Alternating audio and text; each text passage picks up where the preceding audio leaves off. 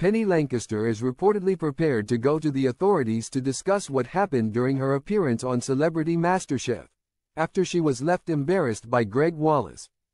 Model Penny Lancaster is ready to take her concerns to authorities following scrapped footage on Celebrity MasterChef with Gregg Wallace. The culinary expert, Gregg Wallace, aged 60, has retreated from his near two-decade stint as a MasterChef host amidst rising claims of past misconduct. Accusers now stepping forward include the likes of Ulrika Jonsson, rock legend Rod Stewart, Charlotte Crosby, and Penny herself. A spate of complaints have surfaced against the television host from those alleging prior working relationships with him. The MasterChef frontman faces accusations of making sexually inappropriate remarks. Wallace fervently refutes the allegations concerning improper sexual comments attributed to him. These developments emerge as the BBC initiates a probe into the allegations of misconduct.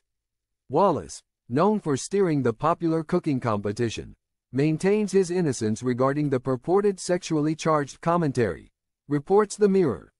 In light of these events, Sir Rod Stewart scornfully branded Wallace as a tubby, bald-headed, ill-mannered bully.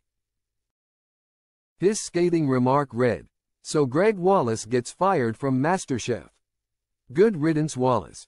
You humiliated my wife when she was on the show, but you had that bit cut out, didn't you?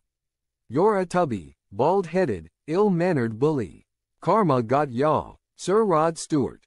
A throwback clip of Rod Stewart's wife and Loose Women star, Penny Lancaster, on a cooking show has resurfaced, showing her embarrassment over her fried calamari and tartar sauce.